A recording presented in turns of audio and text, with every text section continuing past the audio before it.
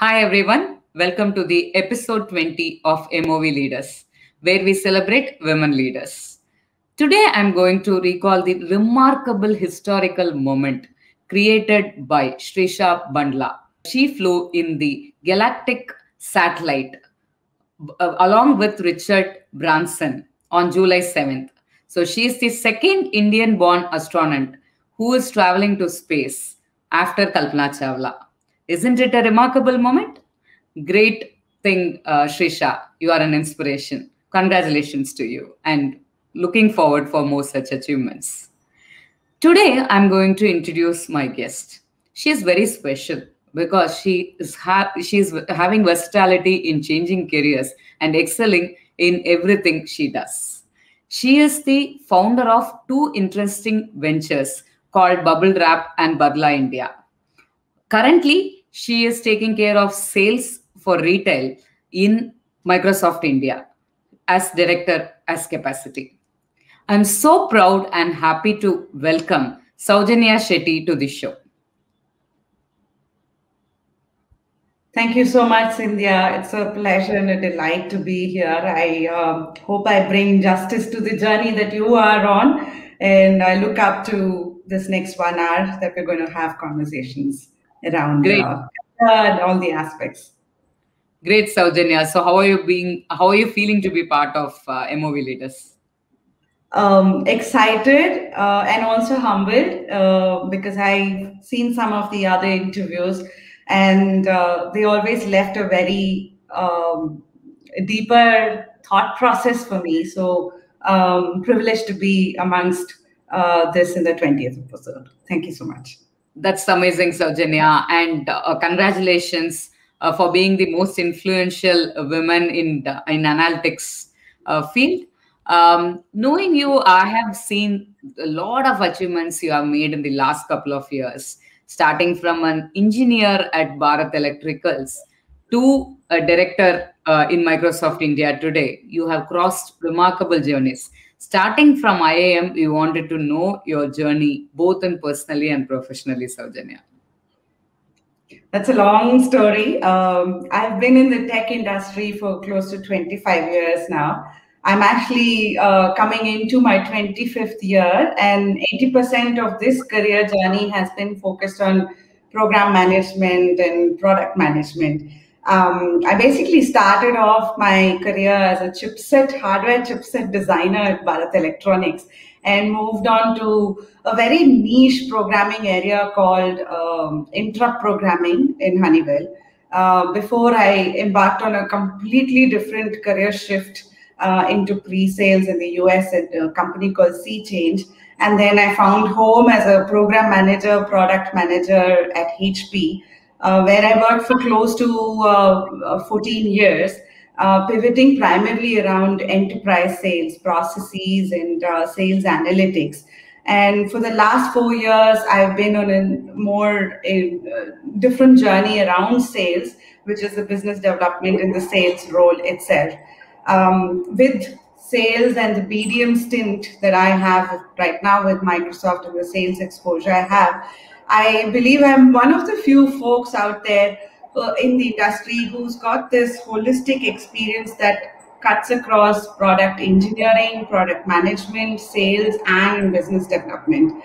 And through these 24 years, I have developed a very strong, and this whole various roles I've played, I've developed a very strong empathy for our customers, a very deep understanding of the business and the market needs, and also a good depth on change management and also on personality development. And I think that's at the core of who I am in this whole journey so far. Interesting, Sowjanya. It's an amazing journey. So when I hear your story and when I see your profile, I could see you have done a lot of career transition, a lot of career change from different streams. So I'm tempted to ask this because I'm opposite of you. Though I have tried in different industry, but I was always on marketing. I never tried on a different field, but I have seen very few people like you who take a bold chance to move around different roles among different companies, sometimes different countries, and so on. So this is a question I wanted to ask. So how do you see career changes help women, or sometimes they face challenges in their goals, networking, and financial independency, etc. So if someone wants to do the career transitions, what all things they should take care to be successful in that, according to you, Sowjanya? So for me, I think it doesn't take a lot of algorithms to realize, what your career journey should be. When you're comfortable with something, it's very hard for an individual to change. Change is not that easy. You sort of think and you cringe on starting over. You sort of are afraid of something. You're happy and excited to explore something, but at the same time, you probably are fearful of, something else. What if I fail? It is not the right thing. There are a whole lot of ambiguity that you deal with as well. But that's why it's very important to find your purpose. For me, I think as an individual, I've always been a learner, and my style of learning is very experiential learning. While I enjoy reading books and all that stuff, it's a very experiential learning, and that sort of became the reason for me to sort of explore new things in my career, because I was always curious to know, okay, now I understood this, how does this work, how does this work? So it's been a journey that way. So continuous learning is a very self-motivated, persistent way of acquiring knowledge and competencies in order to expand one's skill set, and also develop future opportunities. In this process, I think I have learned around 7 benefits, if I can call it, on this lifelong journey experience, right? The first one would be, how do you stay relevant? There's so much changing in the world, whether it is with technology, business models, how customer behaviors are, influencing strategies. How do you stay relevant, is one thing. Then how do you prepare for the unexpected? Like the COVID situation is the worst unexpected thing. You cannot prepare for that. And at the same time, how do you make yourself ready for the unexpected? Like, how do you position yourself in the right place at the right time? Becomes very important. How do you boost your profile? One of the mantras I sort of lived with is, every role, if there is no line item I can add back to my profile saying here's what I learned, then that's not been, fruitful in its journey itself. And I think as you go through this journey, you build a whole lot of self-confidence. And that's because of the competency you're building as well, right? You're not stagnant on one thing. You're actually taking that, you'll have to unlearn, relearn into a new space. But as you do that, there's a competency building that happens, and that feeds into your self-confidence. It also allows you to think differently and think very laterally. It sparks complete new ideas.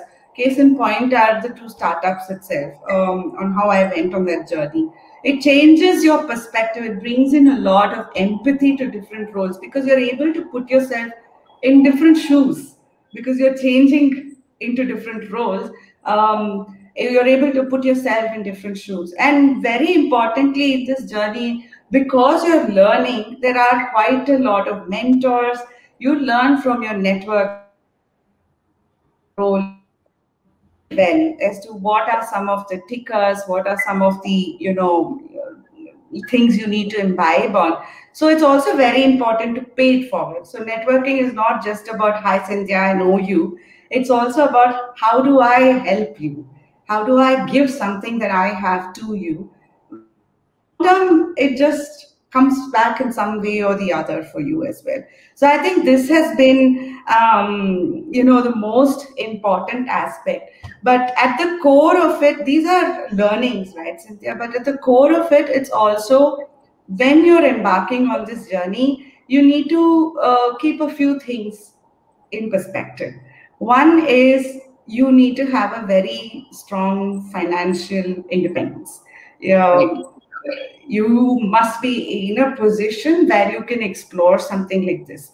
You must create that environment for yourself where you're comfortable to take such risks. You need to have a combination of curiosity, growth mindset, and a belief in yourself. Your self talk is very, very important in this whole thing. And also, like I said, network to learn and contribute, not just to say hello, hi, and oh, I know this person. Give in the networking journey, give more than take, give.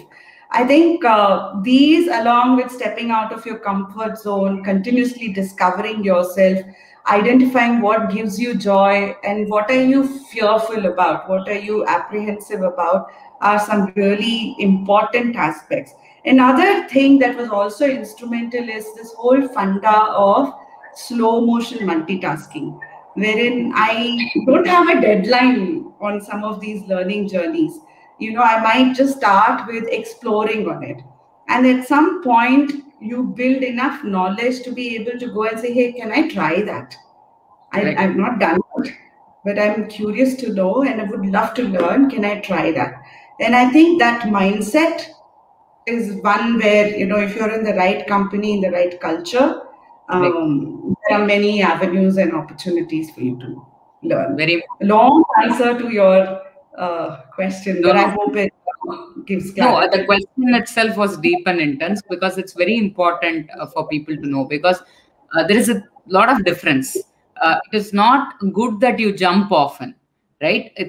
Changing the career transition is different. You need to plan. You need to know like why I'm doing that. It should not be a choice of like, okay, I'm getting paid more, or she is doing that, or someone I know is doing that. Okay, let me go and try that. That hopping is not. But changing careers are good for me to learn, for me to risk. I have a patience. I have a growth mindset. I wanted to learn. Let me acquire that skill set. So I'm changing the career is the motive. So that is something you beautifully explained. And what is the outcome for that patience is also amazingly articulated. Thank you, Sowjanya, for that. Another interesting thing.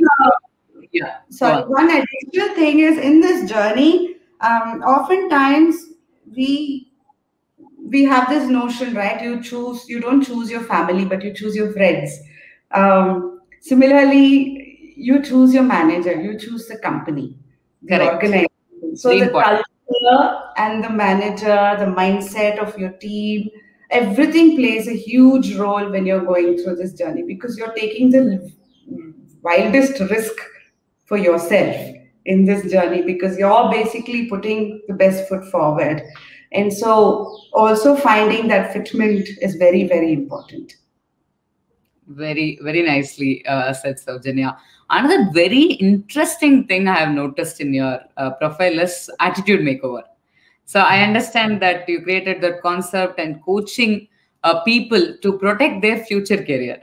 Just an interesting concept. So can you narrate the story of attitude makeover for us, Sowjanya? Sure. So for me, like I said, my journey has been a very rediscovering myself sort of a journey that I've had in my career. And attitude makeover is all about. It's about rediscovering yourself, your innate strengths, with the focus primarily on your personality, starting with what is your purpose. And then managing change, because you're going through so much change. How do you manage change? And finding a true CEO of your own, and being your true CEO of your own career journey. Like we look up to an organization, strategy, and all that stuff. If you look at yourself as an organization, why aren't we putting the kind of thought process into what is that purpose, what is the mission, what is the strategy, what is our strengths, what are our weaknesses, where are the opportunities, can I really tap into those opportunities, what are my threats in this whole thing, what are my USPs? That is one part of attitude makeover. And the second part is, how do you manage change and how do you maneuver through that? It's a very philosophical perspective, but you see, the whole idea is, if you were an organization, then how do you look at yourself? And are you doing due diligence thereby to yourself? So the focus is on an individual's personality and how they drive change. within oneself, and also thereby to the organization that you're part of, because every organization is going through a transformation. So when you are very aware of, both yourself as well as the organization goals, that's when, magic happens. And I think that's where, a major interlock happens, and there's a joy in that journey as well. Amazing, Sowjanya. So this is again, right, managing change. Amazing thing. What you're doing is great. I hope many people will benefit from that. That today, one important thing I learned from this episode is how to sustain the growth mindset and have Yeah. a plan around it and be prepared for unexpected things. Yes. And you how you have to take all this risk post creating a pool. It's like always like the Maslow's hierarchy theory, right? So Yes. you need to fulfill certain basic needs before you go for that self-esteem state or anything.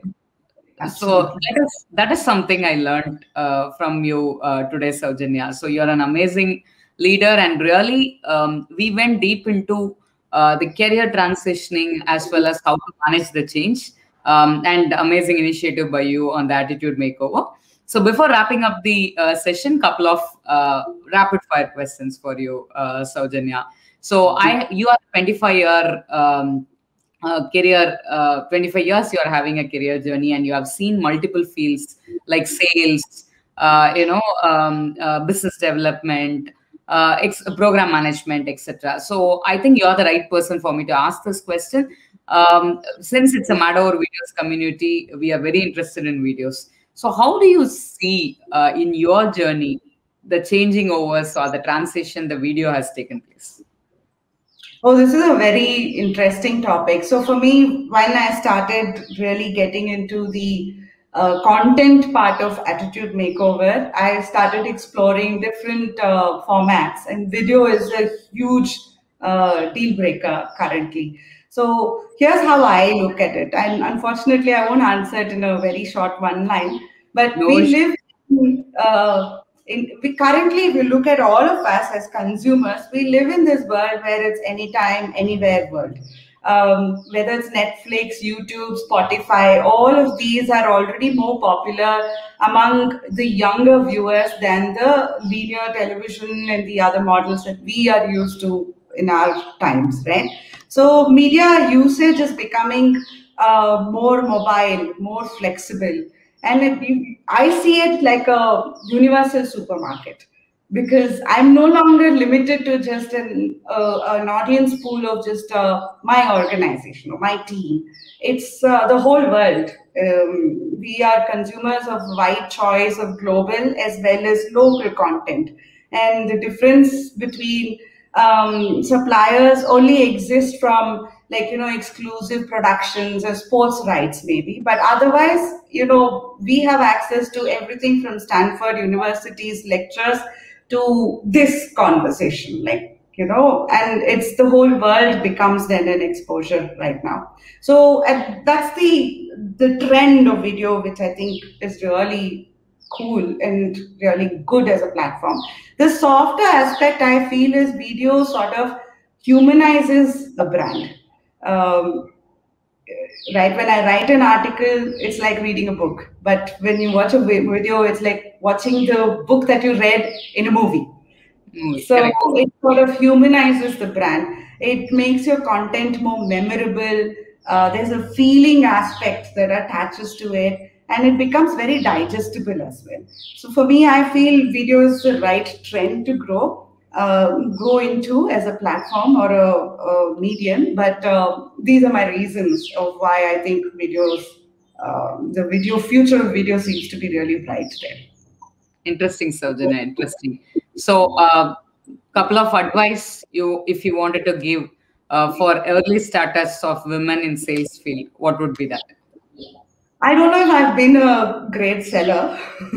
I have to put the caveat around it. But I think these were 5 or 6 things I learned. First is whatever role you are playing in right now, first start with, do you know your product and how it can help your customers? It's very important to first have that visibility and clarity. Then help your customers rather than forcing them or coercing them.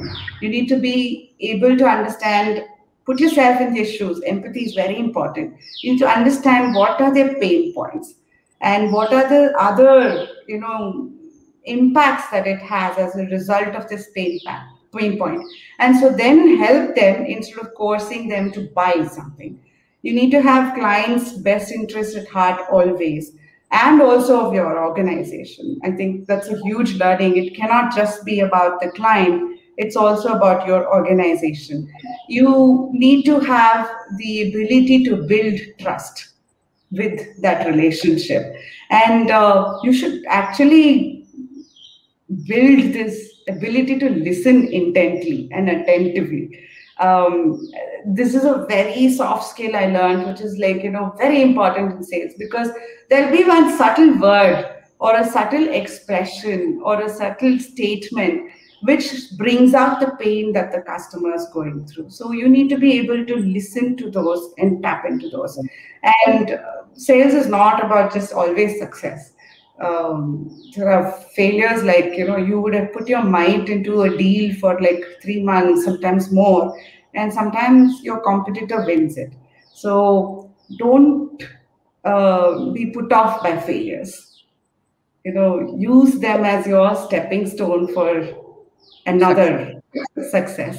I think these are some fundamental things I would tell someone who is actually getting into sales is, you need to get this bit. Of course, there are others like, tools and processes and all that stuff, but this is the fundamental core as a seller. Yes. Yes. So great, Sowjanya. Interesting. So last question. One person, if you wanted to apologize for something, and one person you want to thank for something, what would be that and who will be that? That's a tough one, huh, Cynthia? The thank one, I think, is much more. So I think for me, I grew up in a single parent household. I lost my dad when I was 3 years old, and it's always been my mother. So for me, my mother and my family has been a pillar of strength, where I derive energy from. So that is where gratitude grows, whether it's my husband, who's been my kindergarten classmate for the last, I've known him for so many years, my daughter, my sister, and my mother, I think, but more importantly, my mom, for everything that she's done for me. One person you would apologize to? I think myself. Interesting. Okay. I think, okay, so this is going to again the philosophical side. When you change careers, you sort of have to have the right self-talk.